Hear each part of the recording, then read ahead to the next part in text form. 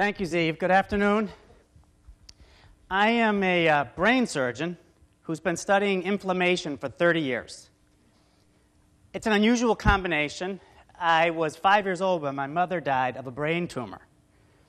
35 years later, now a 40-year-old neurosurgeon, I was working in the lab fascinated, still, as I was as a 5-year-old, by the complexities of the brain and how trillions of connections between individual neurons could make up not only what we think, who we are, how we move, but also had the primary job of keeping balance in all of the body's organs all day long, awake or asleep.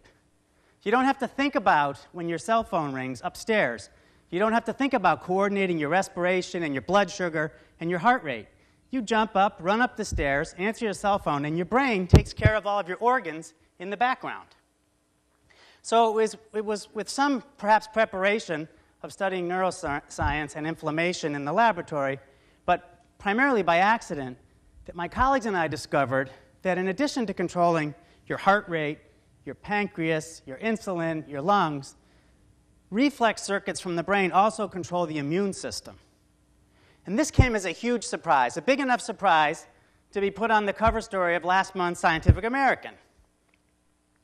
What we discovered is that if you can map these circuits, you can use the electrical activity of these brain circuits to turn off inflammation.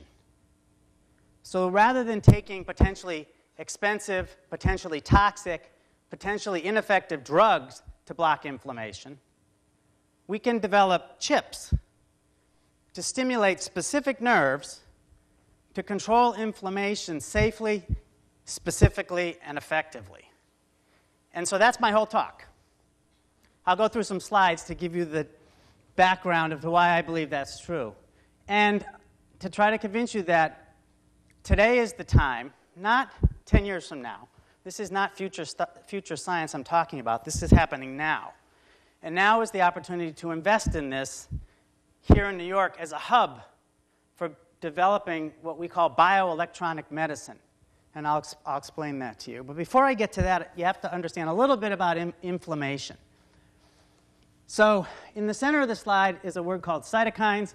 Cytokines are molecules made by the immune system, and cytokines actually produce inflammation. If you watch football on Sunday afternoons or golf tournaments, you've seen Phil Mickelson advertising Remicade for his rheumatoid arthritis. That's a problem of inflammation. And the problem occurs when cytokines, in this case TNF, is overproduced by the body's immune system. So if you overproduce insulin, you have low blood sugar. If you underproduce insulin, you have diabetes. If you overproduce TNF, you have inflammation, or IL-1 or IL-6. That inflammation can be severe enough to cause disease. Now, the current drug industry for drugs targeting cytokines, IL-1, IL-6, and TNF, exceeds $50 billion a year. It's a relatively new industry. The first drugs were approved in 1998.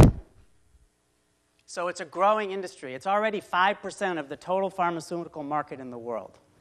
But these drugs are artificial. We make monoclonal antibodies to block these cytokines, and we administer them systemically. That's not how evolution worked. Evolution evolved a nerve-based mechanism to control these cytokines, and that's what we discovered. We discovered a way to use nerves to control the balance between health and disease by nerves regulating the production of cytokines. And sort of summarizing 15 years of work in one slide is difficult, but what you see in this slide is that signals originating in the brainstem, at the base of the brain, travel down a nerve called the vagus nerve. Now, much of the inflammation problem, much of the cytokines that are produced in the spleen.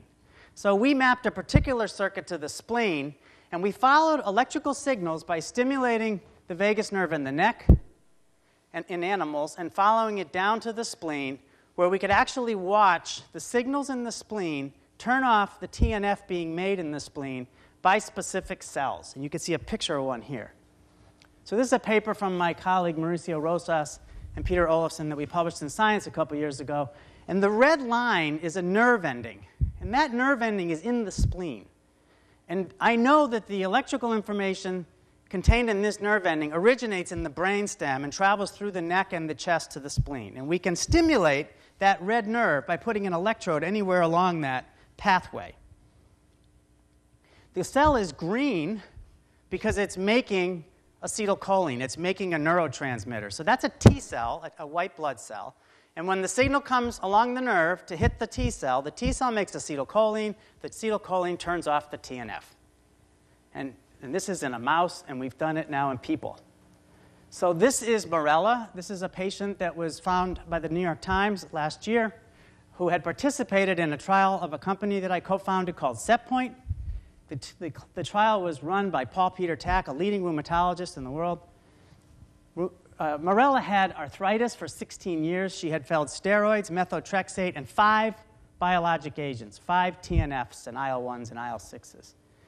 She couldn't pick up a pencil, and within a year of implanting a device in her neck to stimulate the pathway I just described, she's now riding her bicycle to the Dutch coast, a 20-mile round trip. After the implant, I started to do things I hadn't done in years, like taking long walks or just putting on clothes in the morning without help. I was ecstatic. When they told me about the surgery, I was a bit worried, because what if something went wrong? I had to think about whether it was worth it. But it was worth it. I got my life back. This is the future. This is treatment with an off-the-shelf device. You can see the scar on her left breast. But in the future, and the device is being developed by SetPoint and others, we'll be talking about very, very small devices, devices the size of the multivitamin you may have taken this morning, that'll be implanted on nerves to replace a drug that costs $50,000 a year, works in half the patients, and has a black box warning. We don't know of any side effects from stimulating specific nerve endings. If you look at the opportunity is to do what I just showed you for other diseases. What I just showed you is we have to build the maps. It's not sufficient to make a really cool device, stick it in a person, and turn it on to see what happens. You have to, what is this? Those of you who are laughing know that that's the state of the art in some places.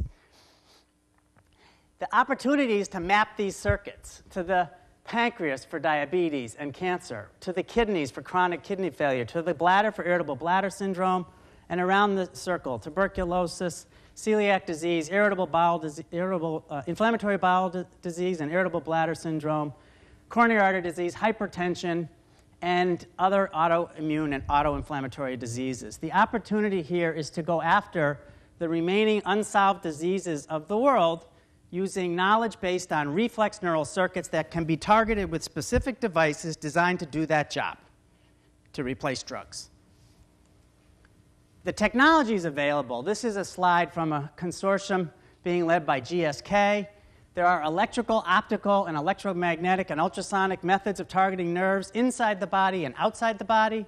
If you think of a nerve as a transatlantic telephone cable containing, in the case of the vagus nerve, 80 to 100,000 fibers, we're not interested in the whole 100,000 fibers. We're interested in a couple hundred or a couple thousand. And those can be targeted with specific devices that can read and write on those nerves to modulate disease. And that's the technology that's being developed now, but we need the maps. The key to success is going to be an active partnership of a growing ecosystem in academics, government, and industry. Currently, this is about a $400 million or $500 million ecosystem. The NIH has committed $248 million, GSK on the order of $50 million, DARPA upwards of $50 million. Covidien and Boston Scientific and GSK are invested in SetPoint. And we at the Feinstein Institute for Medical Research here in New York are committed to building a new center for bioelectronic medicine. And we hope to be raising $350 million in the next year or so to announce this. The center has as its core the place where neuroscience and biology intersect with molecular medicine and electronics and computing. There's a lot of places that have two of these three, but there's no place in the world specifically focused on bringing these three together, which is what we plan to do.